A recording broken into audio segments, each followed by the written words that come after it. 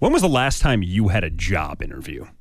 2002.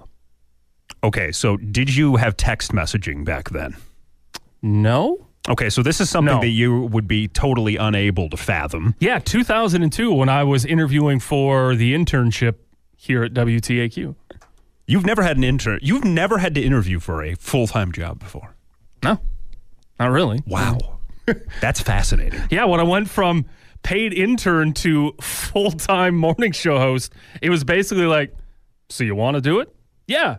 All right. Okay, so in the 22 years since, things have changed in the world of job interviewing, you see. That's what I understand. Now, here's what happens now, okay? It's 10 p.m. You just finished up with an interview earlier that day at 1 p.m.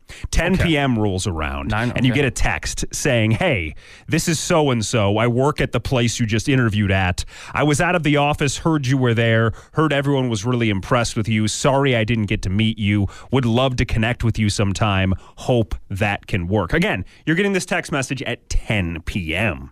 You better think about that text message. Who dis? Because it's part of a trick. What? Yes. This is all part of the interview. Oh, come on. Some companies have started doing this. They text you late at night just to see if you'll respond. And how quickly I'll respond?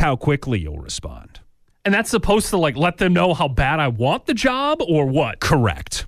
Wow. And whether or not you'll fit into a work culture, which is almost certainly terrible given that this sort of crap is going on.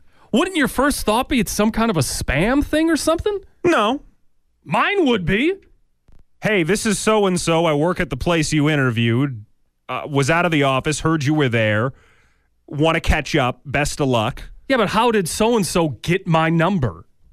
Well, presumably from the resume you sent in. Yeah, but why would the person who's out of the office all of a sudden have access to my resume? I don't know who this guy is. Well, presumably because he works at the office in which they keep your resume. But not everyone should have access to my resume. Why not? I don't know who this guy is. Well, clearly he's important, or else he wouldn't be texting you, right? Spam! That's my thought. Apparently, this guy who does this, the guy's name is William Vanderblom, and he runs an executive search firm. He says that if you respond quickly, it doesn't necessarily mean that you'll get the job. Not responding doesn't mean you won't get the job. They're just trying to add a little bit of that nuance, a little bit of that, okay, who is this person, so on and so forth. Seems like if I reply, I'm guaranteed to have spamware downloaded onto my Samsung phone. See, you're sounding like me now. I get this paranoid over electronic crap. You're not supposed to. No, I do too. I just don't talk about it as much. That's reasonable.